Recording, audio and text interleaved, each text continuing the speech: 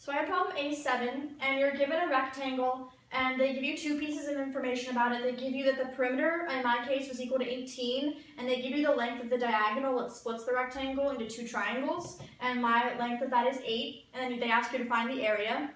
So the first thing I noticed is you can set up two equations from it. You have the perimeter, and you know, so you can figure out the perimeter equation. So I set my width equal to x and my length equal to y, so that's where those variables came from.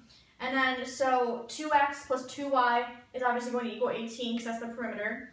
And then, so I solved for x, and I got a nice, really nice, just 9 minus y for x. And then the second equation you have is the Pythagorean theorem, because you know the length of the hypotenuse of both of the triangles. So you can take x squared plus y squared equals 8 squared, and then you can just plug in what you got for x here into your Pythagorean theorem equation.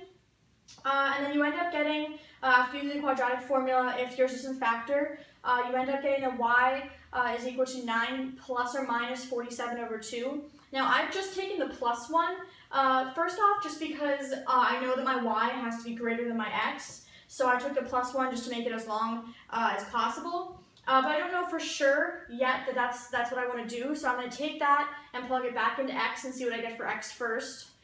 So after doing that, I get, you have to find a common denominator with the 9 minus y, 18 over 2 minus what you got for y. You get 9 minus the square root of 47 over 2. So in actuality, it doesn't really matter. You want the y to be the longer one, so that's why you make this one plus, and then that one's going to end up being minus, the exact opposite of what this one is in terms of the square root of 47. So that's why I took the plus one here, and that's why that one ended up being minus. And then now that you have both x and y, you can just plug it into the area equation, which is obviously just going to be base times height, x times y.